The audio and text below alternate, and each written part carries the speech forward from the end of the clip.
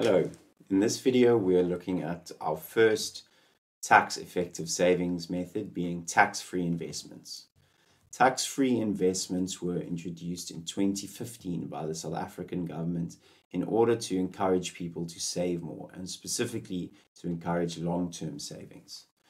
Tax-free savings investments are only offered by certified financial services providers and specifically designated ones such as banks and long-term insurers that are entitled to offer these types of products, which have to be products that are based on assets that are not actively managed. So it can't be a fund that is managed by a financial advisor, but it will be an index fund or a bank account or something along those lines.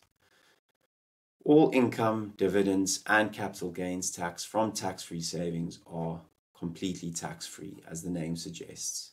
And as I've mentioned and probably will mention again, it's very useful for long-term savings, and that's when you're going to get the most benefits out of it.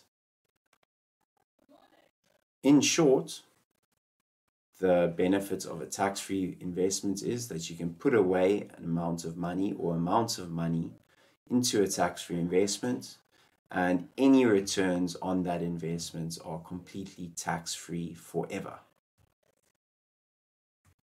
So there are, of course, some rules. You can only put in 36,000 Rand per year into a tax-free investment, and over your lifetime, only 500,000. You can have as many tax-free investments as you'd like with different providers, as long as you keep to those two rules, that you can only put in 36,000 per year and 500,000 over a lifetime. If you put more than that in, you are going to have to pay tax on the returns on the amounts over those prescribed limits at a rate of 40%. So that's not ideal. So some tips to best utilize tax-free investments is to invest in assets that are going to provide you capital growth. Rather than interest, you are looking for index funds that are going to give you capital growth and dividends. Because interest, you already have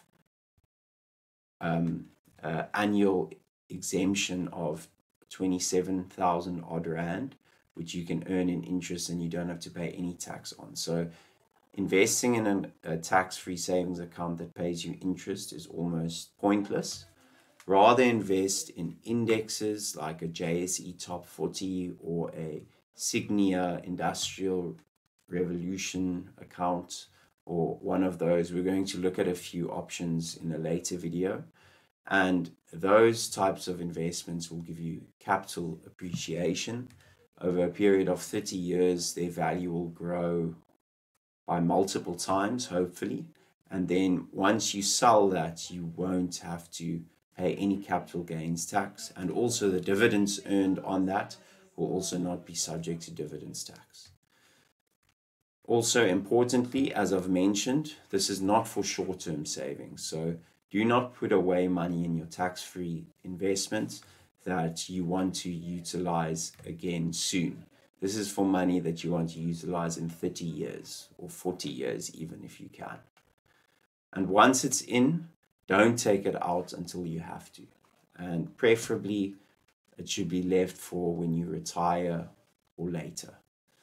So that's a quick introduction to tax-free investments.